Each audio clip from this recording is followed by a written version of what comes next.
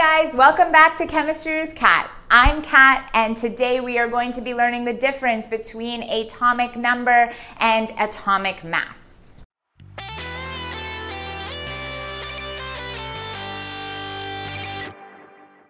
The atomic number for an element is the number you see in the top corner or sometimes the top middle of the periodic table.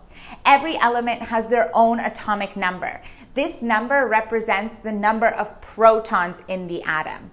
You cannot share this number with another element. For example, every single element that has 4 protons is going to be beryllium.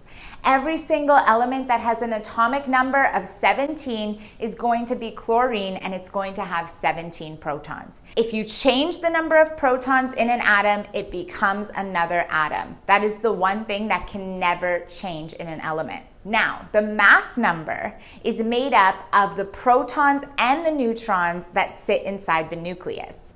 You might be wondering, why aren't electrons included in that? Electrons are very important when it comes to the charge. Electrons are negative and protons are positive, and they are equivalent when it comes to charge.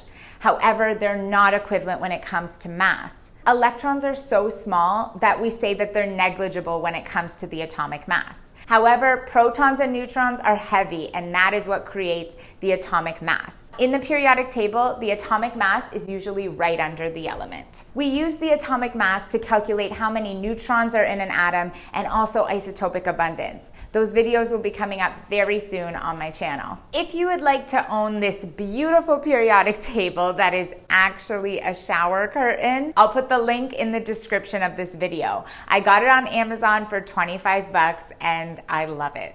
I hope that you enjoyed this video. Please give it a like and subscribe to my channel for more.